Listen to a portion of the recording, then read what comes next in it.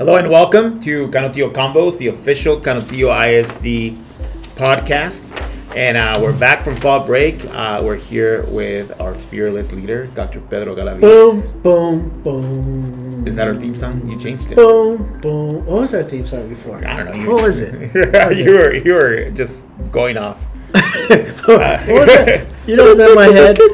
Something like that. Yeah. But what was that movie when they used to fight in the streets at night? Used to get The Warriors? No. There's a movie like Ed Norton or something like that. Oh, Fight Club. Fight Club! Fight Club. I got that on my head. I don't know why. Let's not. Let's not. We also have with us Laura Caballero from the PIO's office as well. Laura, you're awesome, Laura. Of course, I'm Gustavo Reveles, the Director of Communications for the school district. And we have a special guest today. We do. Doc, we have state royalty, if you must. We have our school board vice president and the newly minted president of the Texas Association of School Boards, Armando Rodriguez. Welcome, Mando. Thank you all for having me. Looking forward to the discussion ahead. Yeah, so we are having you as guests, particularly because just a little over 2 weeks ago, you were sworn in as the president of TASB, which is a pretty big deal. You are, in essence, the first El Pasoan in more than 25 years to hold this office, and only the third El Pasoan in the history of TASB to have this title.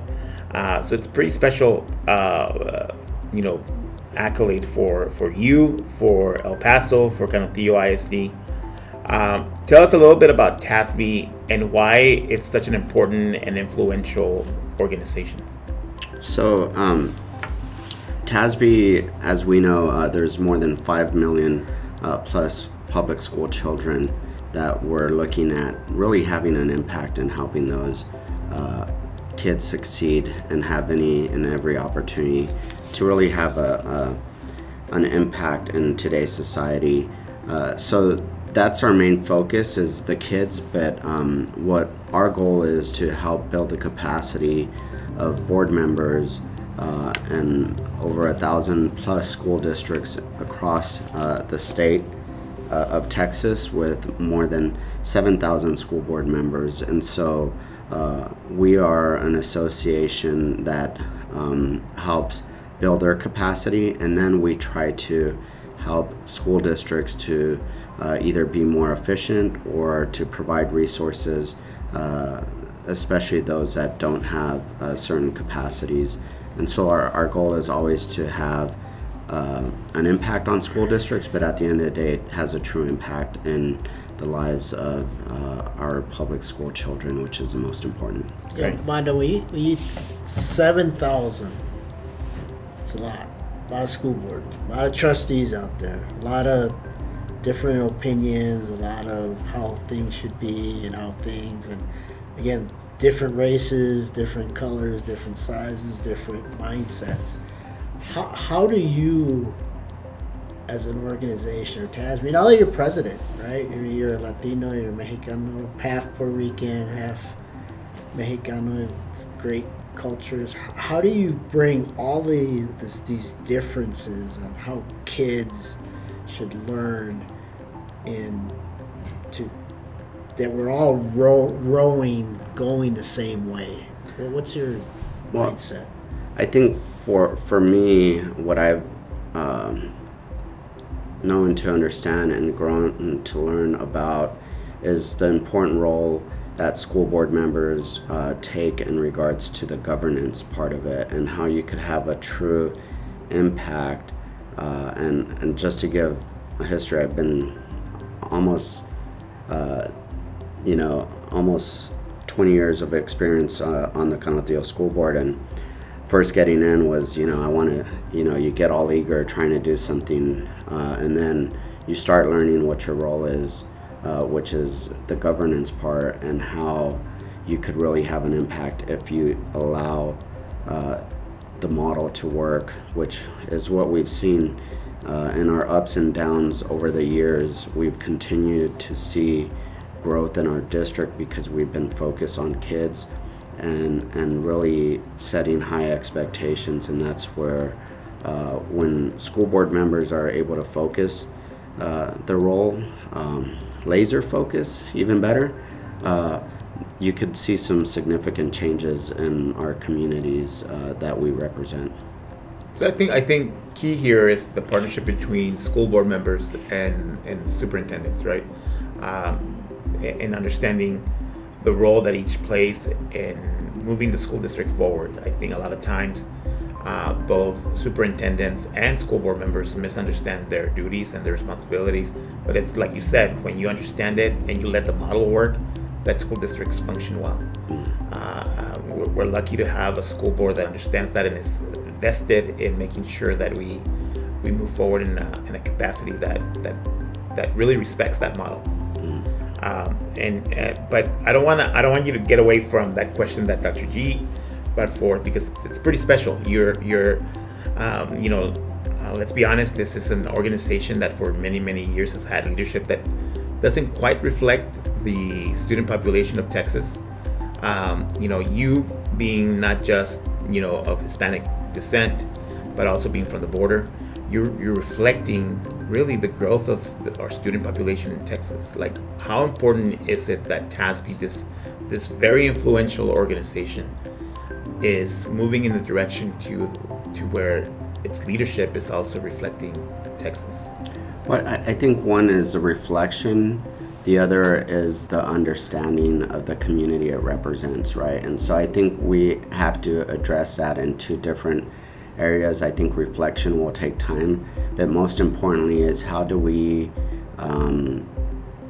how do we grow as either a local community or a state community in regards to our diverse backgrounds and our different beliefs and values, right? And so for me, the conversation I've had with my colleagues at a state level is for far too long they've wanted us working in silos, right? Whether that may be gender, whether that may be culture, or whether that may be certain beliefs or party affiliations, right? And I think for me, it's breaking down those silos and seeing where we could find some common ground and really having an impact on communities across the state of Texas, and not necessarily whether it's gender, race, or social economic status, right? Like we really focus sometimes on issues that they try to bring up in a silo way or a wedge issue to have us working against each other, instead of we have poor kids in all communities, and so sometimes they try to frame that discussion differently. But if we really focus on all kids, we're going to see a tremendous success. And I think that's where Galaviz has really led. And I think my colleagues over the years, we've had split boards. I've been in the minority and I've been in the majority, but most importantly, I've always focused on really making sure all kids succeed. Doesn't matter what their socioeconomic background is, their gender, their race. It's important for us to set high expectations for all kids and support our staff, so that way we could really have an impact. And so I think for me, in the short term, is having people understand my values, my community, and being able to learn and appreciate from different values and communities that don't reflect me as well. So. Right. So Armando, as TASB president, Señor Presidente, what's your marching orders? What do you first line of business? This is, if I had 3 priorities during my presidential time, these are the 3 things I want, or one thing, I don't know, but what do you want? What do you wish to accomplish this year, and what legacy? When people think of Armando, president from TASB, man, this dude really did this, or this dude was about this, and this is what your he legacy. did. Yeah, your legacy. This is. I think, TASB is a well-run organization that has had an impact for many years, and so they have the structures and systems in place that will continue to do the good work. But as far as my presidency is very... Did you just do a commercial for TASB?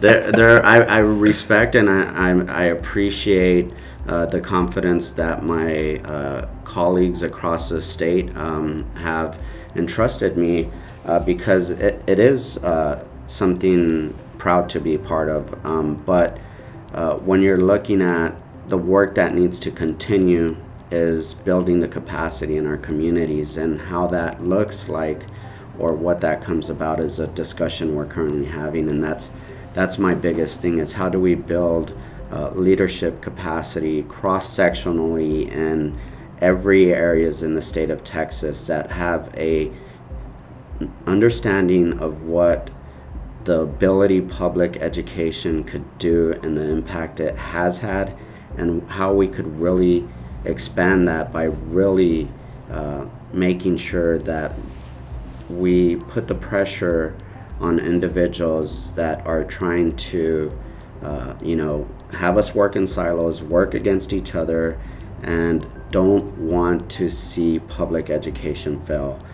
So it's very important that our community understands, or our communities across the state are able to build upon capacity, whether it's a parent engagement program, whether it's a leadership type of program, whether it's student leadership. It's important for us to not only educate the different facets of public education, but also the importance that we could play if we really support public education, and for all kids to succeed, but at the end of the day for teachers to be valued and really respected is important for us as we move forward, especially in these times.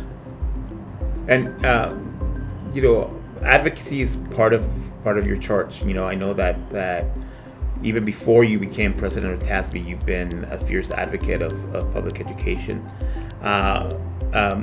Knowing full well that your membership is varied, right? It's not one size fits all. But you're going to bring up some issues, right? As far as advocacy goes, what are some of those issues that you think you can push for, especially as we see public ed be under attack? One, of course, is funding, and I think the current short-term battle that we see is vouchers. As we know, vouchers will not have an impact, but it's just a way to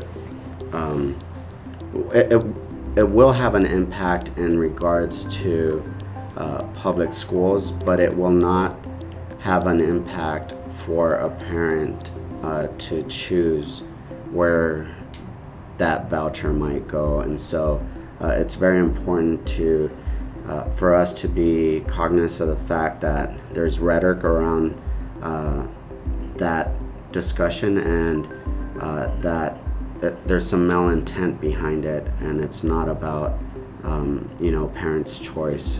It's mainly about really redirecting resources that are going to harm public schools. Yeah, I think with parents who are very superficially aware of vouchers, they might see it as something good, right? Because they say, oh man, they're going to give me money for private school. But what they don't understand is, A, those are funds that would have otherwise gone to public schools, and B, it doesn't guarantee you a place at the private school that you want to go to. It doesn't even guarantee that private school you want to go to will even accept vouchers. Yeah. I think there's a belief that the most elite schools in Texas will not accept public vouchers. They don't want They want to stay selective. They want to stay exclusive. I think that when you're talking about school choice in the rhetoric, the choice lies in the hand of the private institution and or religious institution. And so it's their choice to decide what kids they want in their campus or in their organization versus the parents. It's not the parents' choice, but we see the rhetoric behind that, and it's saying it's parents' choice. It goes back to like the accountability system, ABCD, right? And it's easy, but it's easy to say it's an easy sell. Parent choice. It's a very easy, but there's so much underneath it, like an iceberg. There's so much stuff.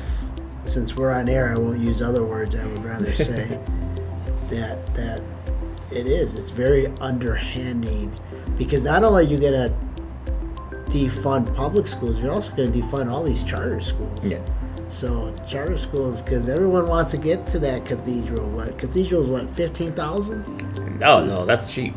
You know, that's more than that. And you know, cathedral does a good job of doing what it needs to do, right? But it's not who they get. But who they get, and that's precisely it. And they have also the ability to say, like, you know what, you don't fit here. You don't belong here. And then I'm not talking about I don't care how many Our Fathers you say or Hail Marys. It may not be a good fit, right? You're going back to public school. Because because maybe you have special needs, or because you have other, whatever it is. We don't have that luxury. Public schools don't have the luxury of turning anyone down. We must educate every single kid that comes through our doors, and we take pride in that. But we also take a lot of BS because of that, because that those kids may be more difficult to educate, and it takes more resources, and it takes teachers that have more experience. It takes teachers that have different certifications. I mean, it is more expensive to educate a child that has special needs. It's more difficult to educate a child that has disciplinary needs. These are things that private schools don't deal with, and we do. And we do it gladly, and we do it because it's our charge. But it's not a level playing field. We are not being judged the same way. I kind of wonder, I don't mean to, just how it's going to work if I'm a parent, I take my voucher and I go to this school and I give them to, and then the school kicks them out. Yeah. Where's that money go? Yeah, where's that money? Do you get it back? The accountability and the transparency, right? Yeah. There's a lot of factors that aren't part of the discussion, but when you try to make it seem it's parents' choice, it's not, or even the kids' choice. Armando, I'm gonna take you back, because I was there when you that Saturday, right? Yeah. When you got the gavel, president, and again, very respectful. Again, condolences to your mom. But when you're up there and you see a conglomerate of how many school districts in Texas? 1,000 plus. 1,000 plus, 7,000, like 7,000. 5 million kids. 5 million kids, and here, what was that feeling like? Were you like, holy?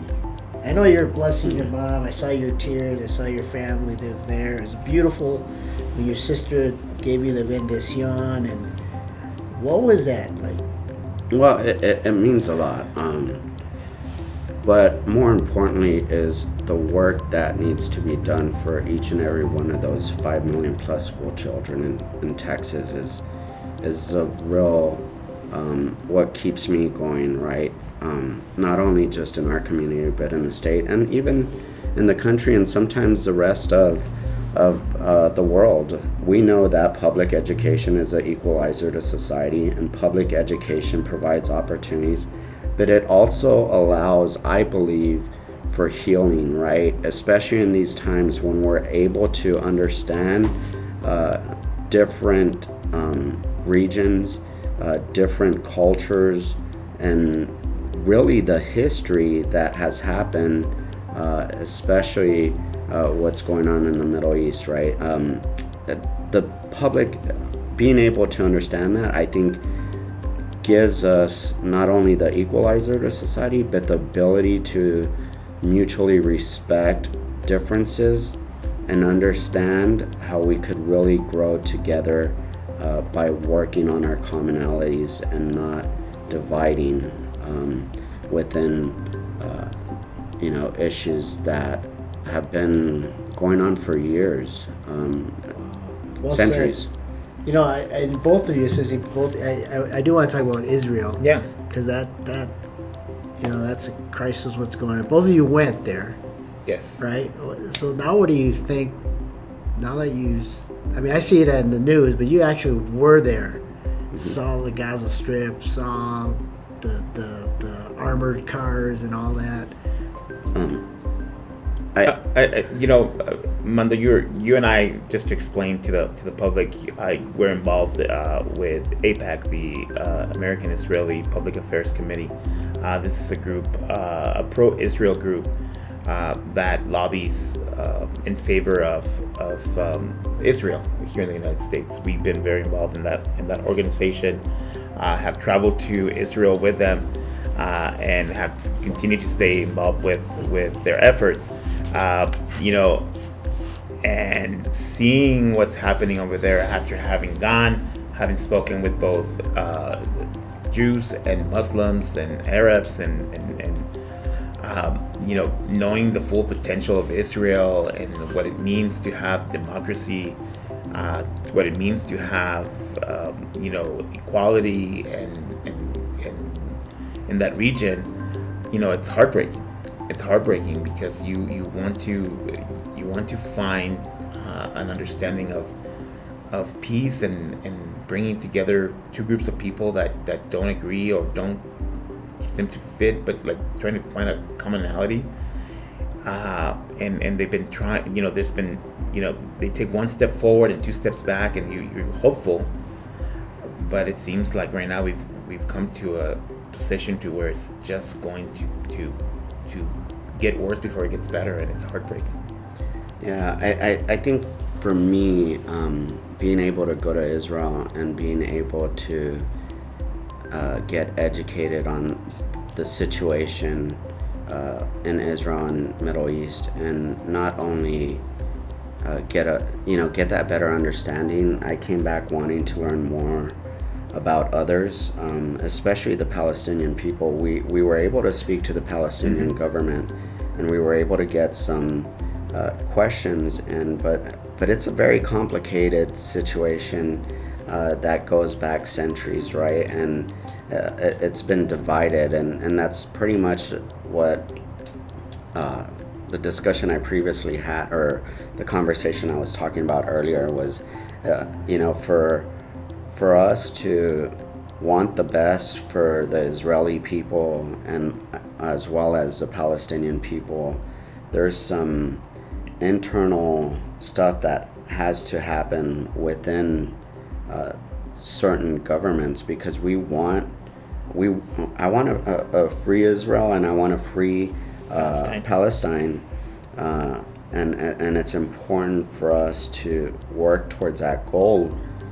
But there's two silos there that for many years it's very complicated, and I just want the best for both the Palestinian people and the Israeli people, and I hope there's been different solutions over the years. We just need to figure out how they can work together for a better area of our world that needs peace at this time. Yeah. No, I guess because it sounds, again, my thoughts and prayers go out to that region of the world, and Israel and Palestine, and all the kids and moms and dads that are living there are going through this. But you're talking about the human being and the complexity and the complexity of the human being, the systems.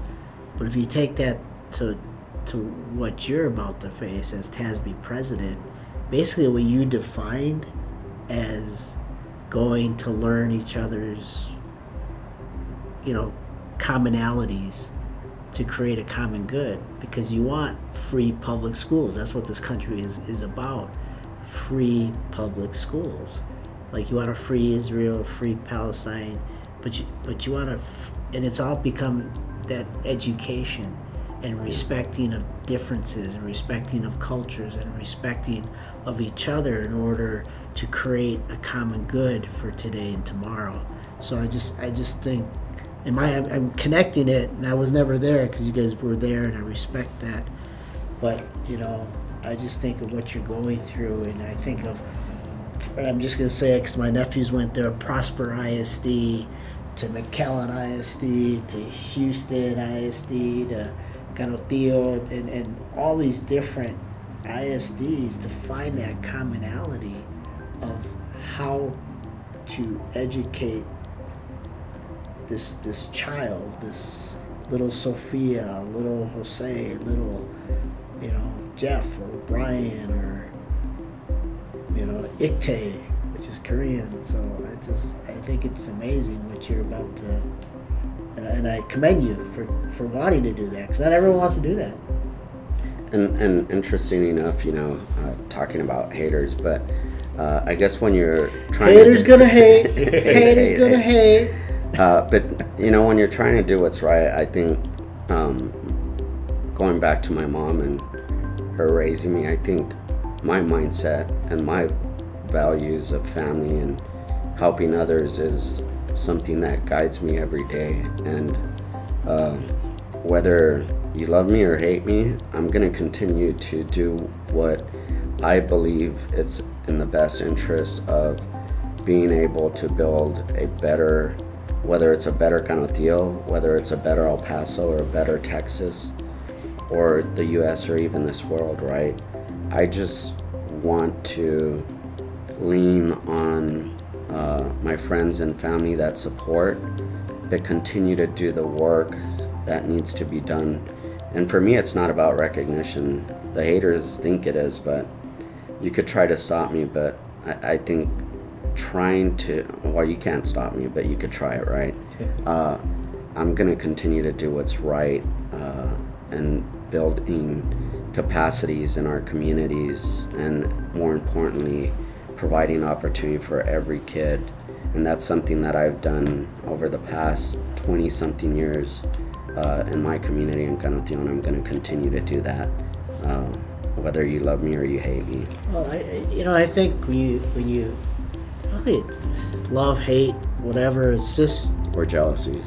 Could be probably that hair, that beautiful hair you have, and that smile you have, is that, and I equate it to this of Martin Luther King. I know I'm not Martin Luther King, but how many people told him not to march? How many people, even his own, how many Cesar Chavez don't, Rosa Parks don't sit in it. So, and if they would have listened to all the people telling you why, instead of the why not, this country wouldn't be here like we are today, So I commend you, because you're always going to have people telling you not to do something, whether they hate you or love you. It's just, but I think you just go forward and very respectfully screw them. That's why I don't listen to social media or listen to all that